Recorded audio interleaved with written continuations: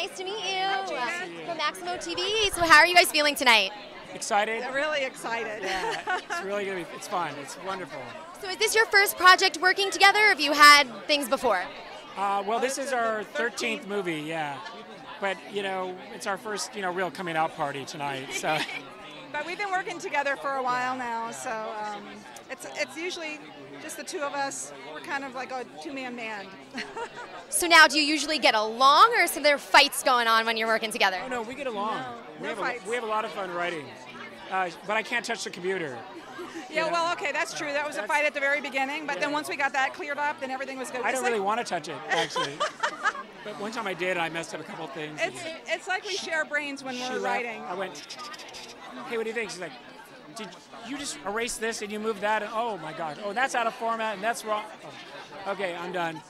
So I just pace around the room and run the lines back and forth with her, yes. Girl always does the work. No, it's really a collaboration. It's really funny because when we get done with the script and we go and we read through it, we look at each other and we go, did you write that? That's good. It's like, did you write that? And we can't remember what we wrote. It's like we share a brain and it all just comes out. And then it's like somebody else wrote it in the end. It's the characters actually write themselves. So. And what was your inspiration behind the film?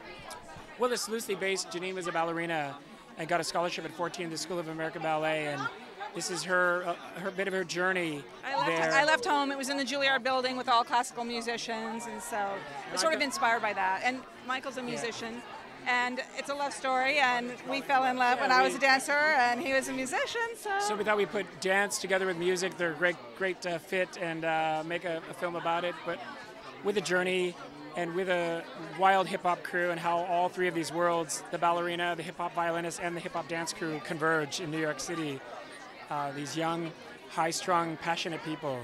Yeah, dance music in a movie, what is better than that? And thank you so much. It was really nice meeting you, and congratulations. Thank you so much. Thank you.